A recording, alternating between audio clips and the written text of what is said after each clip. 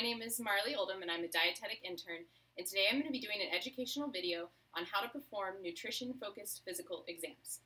So, the first thing you want to make sure that you do is wash your hands and put on some gloves.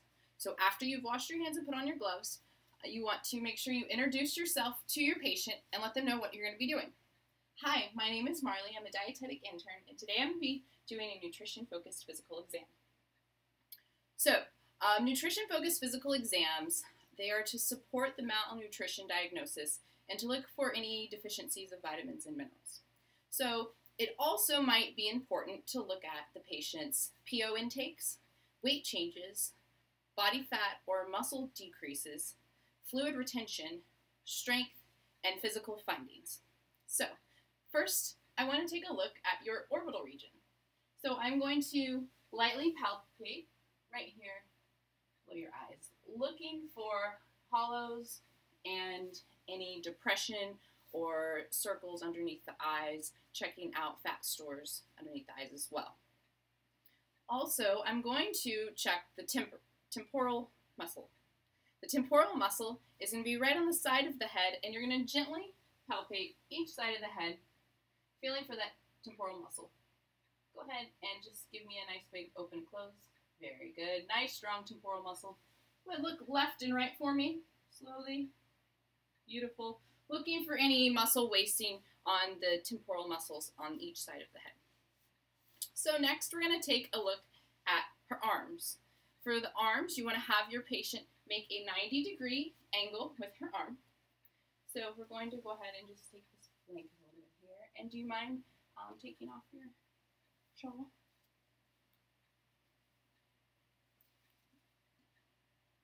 So she's going to do a 90-degree with her arm, and you're lightly going to just kind of assess the fat stores underneath the arm there.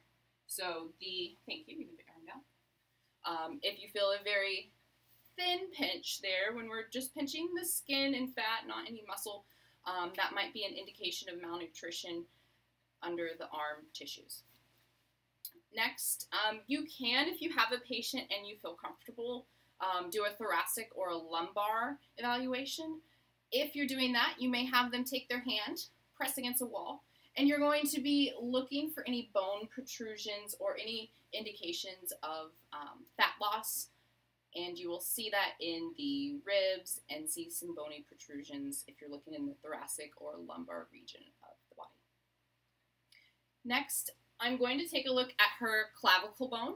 On the clavicle bone, what we're doing here is we're just going to gently touch right there on the clavicle bone, looking for, again, any signs of muscle wasting or fat loss there. Typically in your women, the clavicles are going to be a little bit more pronounced. If you have a well-nourished patient, then you may not see the clavicle bones, but you can feel the fat pads above the clavicle and on the bone, versus if your patient was malnourished, you might have bony protrusions, and that would be your indication of fat loss. Next, I'm going to take a look at her shoulder. So for the shoulder, you're just going to gently cup the shoulder there. Just going to move your shirt just a little bit. There you go. Looking, again, for the deltoids muscle or any fat around the shoulders. If you see very pointed square shoulders, that might be an indication of malnutrition or muscle wasting, fat loss on the shoulders, a prominent bony shoulder. You also, if you have a patient and you want to assess their scapula, their traps along their back, same as the thoracic lumbar, have them press against something and engage those muscles so that you can look for any prominent bones on the back, on the scapula. You can even palpate around the scapula to feel for any fat pads or muscle wasting there. All right, so you also want to take a look at your patient's hands and their nails. So what I'm going to have her do is give me an OK sign with her finger. Beautiful. And what we're going to be doing here is we're going to take a look on the inside. You can keep that OK. Nice big OK.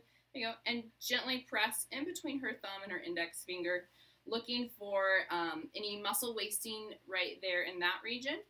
Thank you. Or any fat wasting there. in your malnourished patients, it'll be very prominent, a very decreased spot there on the hand.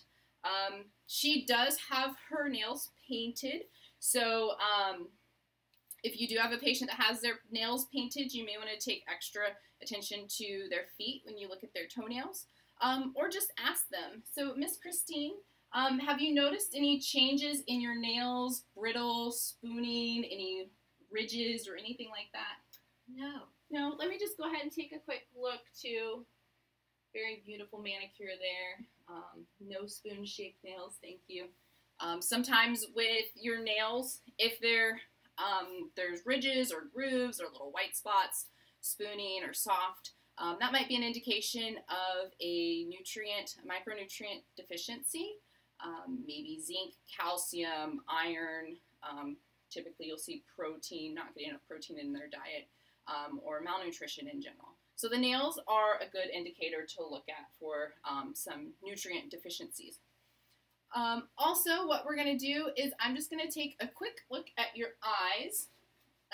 In the clinical setting, you would have a little light to shine in their eyes.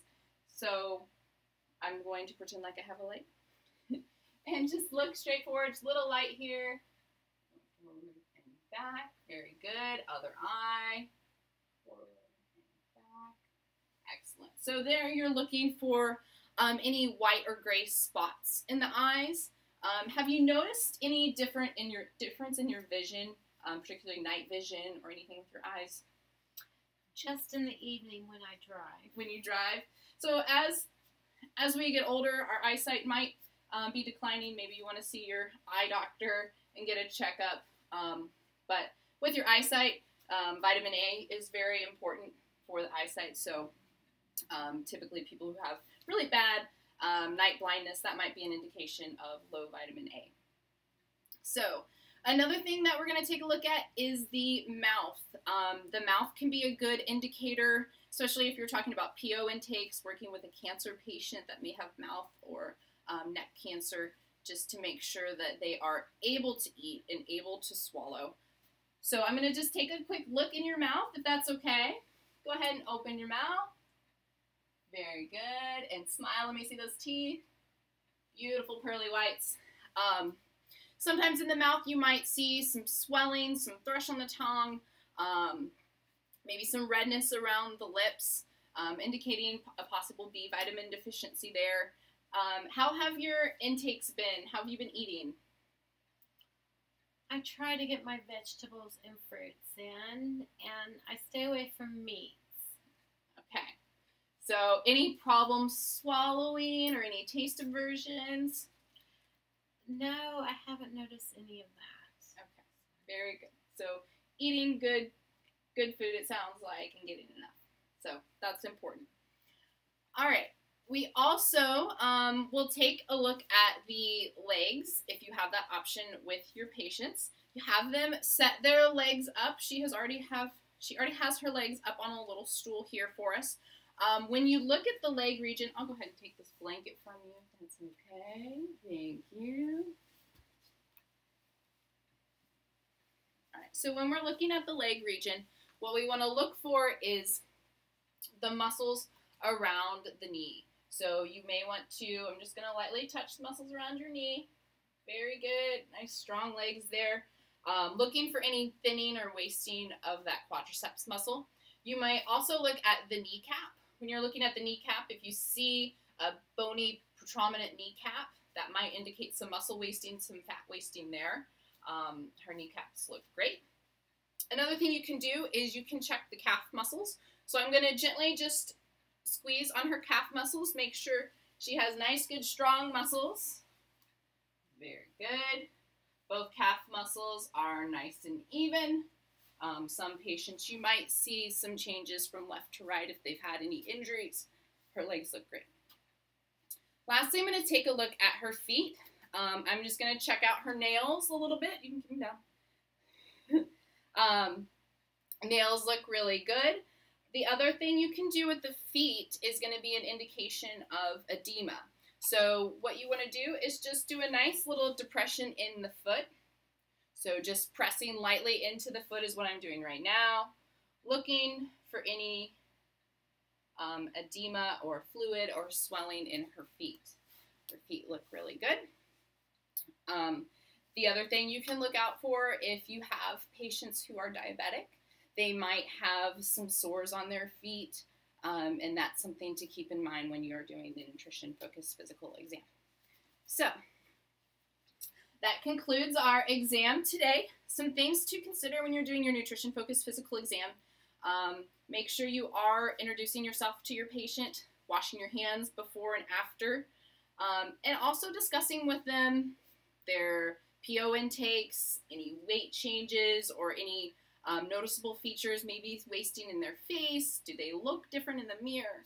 All those things to kind of see if you notice any differences that might indicate fat loss or muscle loss.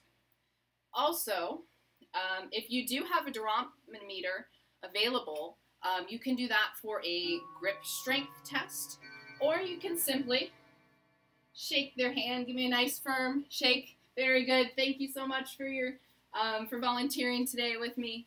And the firmness of their handshake, if you get somebody with a very weak handshake, that might indicate that they don't have a whole lot of strength in some of your more frail, malnourished patients. So thanks again for watching. Appreciate it.